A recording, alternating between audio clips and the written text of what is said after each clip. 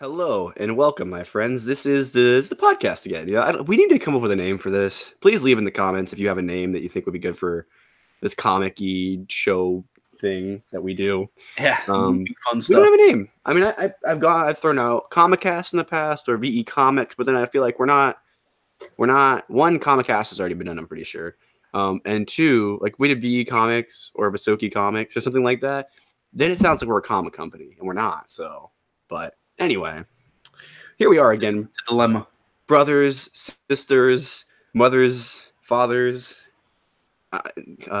great aunts. I don't know. Anyway, we're here again to discuss some Endgame spoilerinos. So if you don't want to be spoiled, please leave the video now. Come back after you've seen the movie. You should have seen it by now. We're almost at 2 weeks. All right. Warning has been thrown down. So the first thing I like to say is Black Widow dies in an Endgame, just in case you decided to stay. Now you're ruined. All right. So and I'm gonna put up a picture of Black Widow right there too. All right. All right. So yes. Jokes aside, for those of you that did see the movie, you obviously know that. So we're curious. We had I was texting Charlie the other night, and I was like, "Hey man, what do you think?" And we've been talking about this ever since the movie came out. I was like, "What do you think the future post Endgame is of the MCU? Like, who is going to be leading it?" Yeah.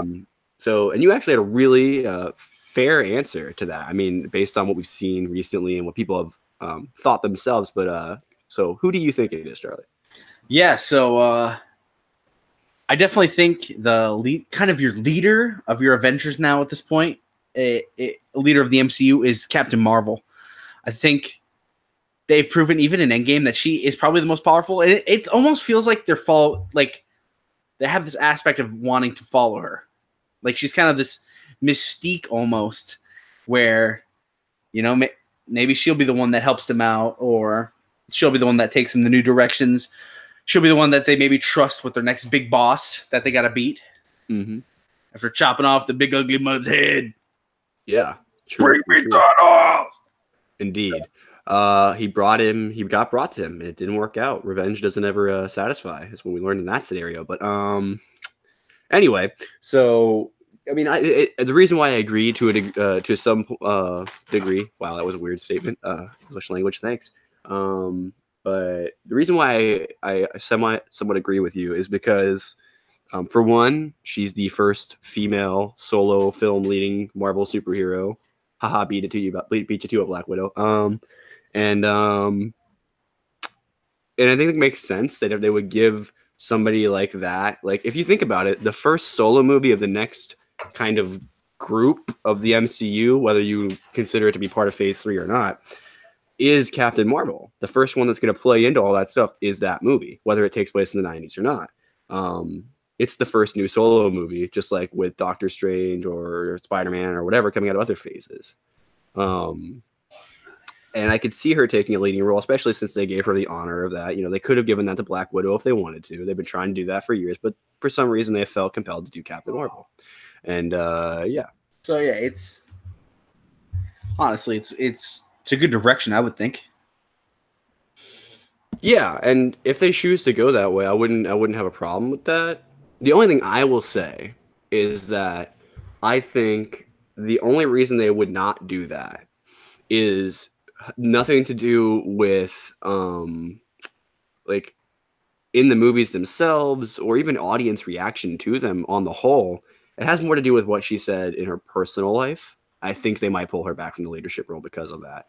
And I think someone like Benedict Cumberbatch, who is a well-known actor, been a part of many very big franchises, including like Sherlock and pick a big franchise in Britain. He probably was involved in some way. But he was in Star Trek. He almost was in Star Wars. He said he was like almost in Star Wars or something like that. So I mean, so he's been all over the place, and he's a leading man in my opinion. I think you can have him lead a group, and it would be fun. And plus, he was all of the secret mystic stuff that basically no one else in the MCU has any knowledge of, outside of like Wong and Baron Mordo, who's a villain. So yeah. It does look like they have their army of wizards back. I don't think he's going to just be leading them, though. Yeah. So, do you have any thoughts on Doctor Strange being potentially? See, that it feels like right now they all kind of group to him as a leader. So I think there's a good chance if the leader's not Captain Marvel, in terms of like the mystique aspect, I think it already feels like Doctor Strange already kind of taking control in a way. Like Nice X-Men pun. Yeah, and I don't know. I think Doctor Strange is someone who's very intriguing to me. We know he's got the next solo film, or we know he's got another sequel. It's slated. They have an idea of a Doctor Strange 2. It's been talked about. Yeah, the word I was looking for there was sequel, and yeah, I'm good with. If I had to pick two right now, like two people who I want to run this thing going forward, it would be those two, Doctor Strange and Captain Marvel. Yeah, I mean, because both of them offer a unique perspective that no one else has in the MCU. Captain Marvel knows all the cosmic threats. Doctor Strange knows some of them, but he knows the mystical threats. Yeah. And they've both been training for roughly, well, he's been training for like a couple of years. She's been training for like 20 to fight what's out there. So, I mean, she's a badass. She's got more experience, although I would argue he's got more authority. So, not that that's going to matter to her. I'm just saying, like, if you looked at like who's got the most power, his spells could at least contain her. I don't know that he could win in a fight, but he could at least contain her at like mid-level power before she hits binary strength.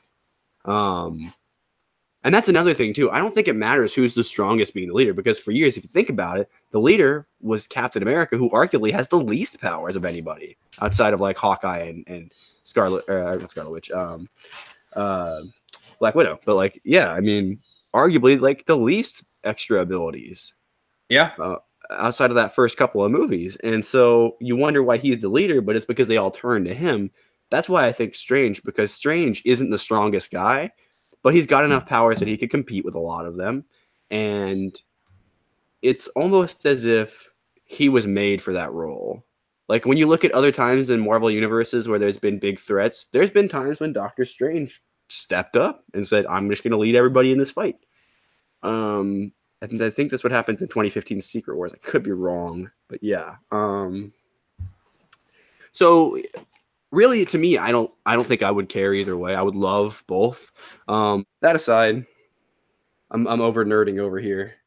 Make sure you guys like and subscribe and click the little bell so you know when we go live. Also, when we upload a video like this, and we'll see you all later.